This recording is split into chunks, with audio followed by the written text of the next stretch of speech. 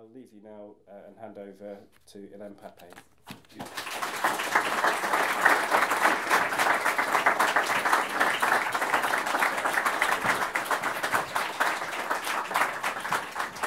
Right. I think we should differentiate between Israel and Palestine when we ask the question, how does the BDS work from within? Inside the occupied territories, it works on two levels. One is most people are trying not to use or buy Israeli goods, although it's very difficult. For those of you who've been to the West Bank, they would know that there are certain commodities you cannot do without, and so you have to rely on Israeli goods, even if you don't want to. Probably easier in a way in the Gaza Strip than the West Bank. Inside Israel, I think it's much more of a cultural boycott, similar to the one maybe that Palestinian universities in the West Bank are adopting, which is a very difficult task for people who are part of an academia that they ask the world to boycott. But there was a similar situation in South Africa. So I think that what they rely on is the fact that boycott is institutional and not individual. So they can, in a way, talk as academics, for instance, on boycotting institutions, even if they work in those institutions.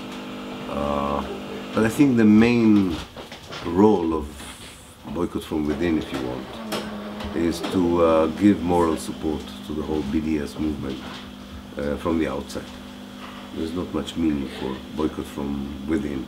The boycott is something that comes from without, not from within. But I think the moral legitimization is important. And for the Palestinians in the occupied territories, it's an important message. But their ability to totally exercise the boycott is not easy, given the reality on the ground.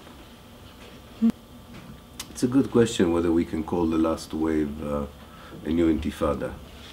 Usually, as historians, we need more time to decide whether something is a revolution, an uprising, a revolt. If you look at history, you know that it was not easy immediately to identify something.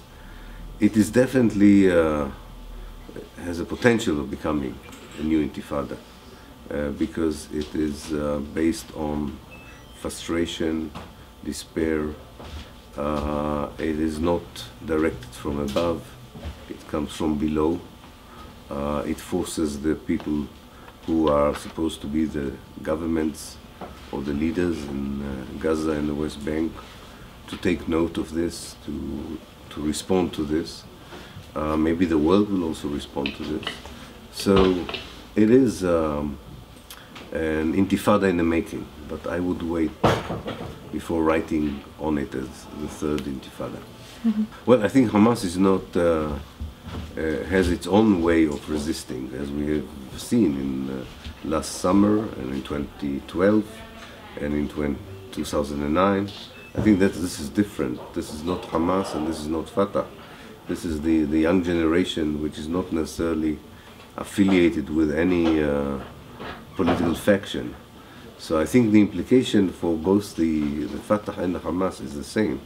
They have to take into account an energy that comes from the younger generation, and probably the message is we are not happy with what you are doing so far, whether you are the Hamas in Gaza or the PA in Ramallah. The sense is that they want something more to be done, and they show it by individual acts. There's nothing organized there as yet. It can come later, but it doesn't look very organized at this moment in time. Well, I think that it's now even more complicated because it's confused with the question of the refugees from Syria, and because many of the Palestinians were refugees in Syria, and the Palestinian refugees in Lebanon and in Jordan are also now integrated into the big refugee problem. So I think we have to separate between two issues. One is the continuous struggle for the right of return of the Palestinian refugees, which the international community still refuses to recognize, and the settlement of the refugee problem in Syria and Iraq and Lebanon, which will probably happen, and will include some Palestinian refugees, because, as you know, some of the refugee camps in Syria were destroyed. So we have people who are refugees again. But I think from a Palestinian perspective, the need is to come with a clear strategy of what does it mean to support the right of return in 2015, because it's not the same as the right of return in 1950. Too much has happened since then. And yes, denial of historical memory is always a political act, not only in the case of Israel and Palestine, in every society that either doesn't want to remember embarrassing moments or abusive moments. This is always the problem of people who are victims of human crimes, that the victimizers, those who perpetrated the crime, would like the world or whoever is responsible to forget about these crimes. So erasing the memory is political, struggling for the memory is also a political project. Well, I think Israel is one of, it's not the only, one of the states that violates systematically the international law. I think for most Israelis, international law is something that can only undermine the country's, the state's security, survival and existence. So they see it as a threat. Very rarely do they rely on the international law to justify what they're doing. We usually see the international law as something, if someone brings up the international law, they almost regard it as anti-Semitism, something that is meant to undermine them, which is very sad historically, because international law was mainly solidified after the Second World War because of what happened to the Jews in Europe. But now they don't want to see it implemented in their own case. So I think that this is an exceptional position that Israel has with the help of the West, that it can continue to violate the international law without any fear for any kind of retribution or sanction against it. Yeah, the model which is relevant in the case of war crimes of 1948 is the South African model, not the Nuremberg trials. I don't think it's very useful. I think the Truth and Reconciliation Committee in South Africa, where you confront the crimes committed in 1948 because you want to build a different future. So for that, you're not looking to punish people, but you want them to acknowledge what they did, which is a very different system. In Nuremberg, people did not want the Nazis to acknowledge what they did, they wanted to punish them. In South Africa, nobody wanted to punish the people who managed the apartheid system. They wanted them to confess, to acknowledge. And I think we'll need a similar, maybe not exactly the same, but we'll need a similar system in place there. At this moment in time, they will not agree to reconciliation. This is why we all support the BDS, because we think that Israel has to be pressured to agree to reconciliation. So the answer is they wouldn't agree to reconciliation unless the pressure would be so strong that they will have no choice. It will not happen because they voluntarily they will decide suddenly this is the right way forward. It must be a price that they have to pay. And when they would feel that the price is very high, then they will be ready for reconciliation. I think it's not a bad idea to have an international presence in Jerusalem for a short term. I don't know if it has to be the United Nations or an agreed international force, because definitely the Palestinians in East Jerusalem are in need of protection. And the international community so far has failed in providing this protection. So I think this is one possible way of saving them from expulsion, ethnic cleansing, depopulation, transfer, whatever the Israelis have in mind, especially for the eastern part of Jerusalem. So I think, yeah, it's definitely something I wish the international community would have seriously considered, but I doubt very much that they would. I don't think that they will tell the Israelis that they have no sovereignty in Jerusalem, although the international community never recognized the official annexation of East Jerusalem to Israel. That was already done in 1967. But despite the fact that the international community does not recognize the annexation, I don't think they will pass a resolution in the United Nations that forces them to accept international forces or United Nations forces on the ground.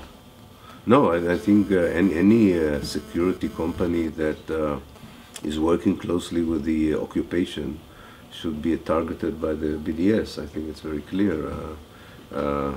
There's a lot of international communities, cooperation that deal with security, weapons, digital companies and so on, which either provide assistance or equipment or know-how, advice to the occupation. And I think part of activism today is to expose exactly these kinds of connection and ask the public in the host countries where these companies work to protest very strongly against this kind of cooperation. There's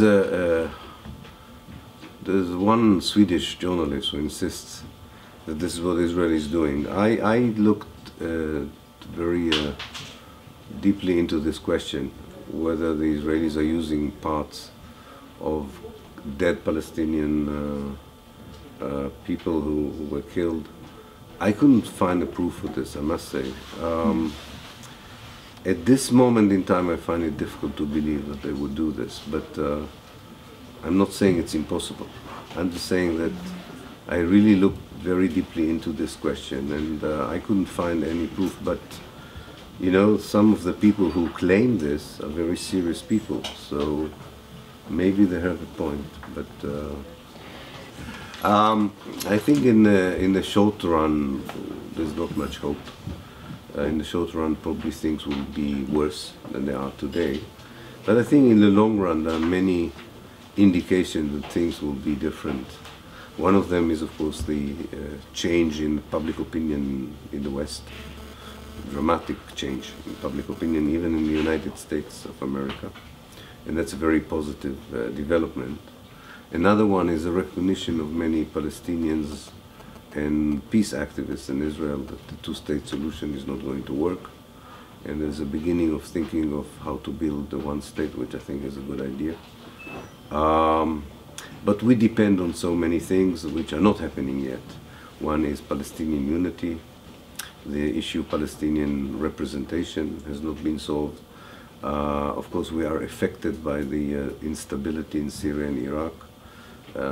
All these things will impact our possibilities to change the reality on the ground. But there's always hope, and there's a younger generation that is definitely not giving up on Palestine and in Palestine. And I'm sure, as an historian, that Palestine will be liberated one day. I don't know how long it will take, but I'm sure it will be. People will be emancipated, and hopefully Jews and Palestinians will live peacefully together. But it's a very long journey. I mean, people need to be very patient. It's not going to happen soon. Yeah. We hope for peace. Yeah? For Palestine. Inshallah. Thanks very much. Okay, thank you. Very much. Thank you. Thank you. Thank you very much. Thank you.